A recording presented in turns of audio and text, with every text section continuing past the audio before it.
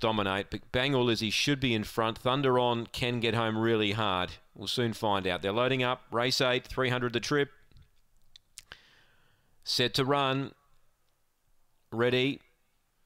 Racing. Bang or Lizzie jump well. Thunder On began okay as well. Gets in behind them, but Bang or Lizzie led. Deep out Lenny the Jet.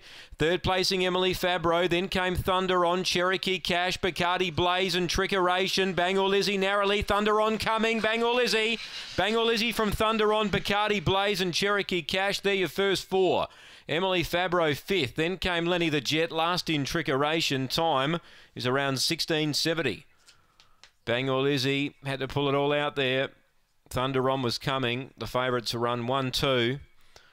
Bacardi Blaze will get third, number 6. 7, 4 and 6. 16:68 the time.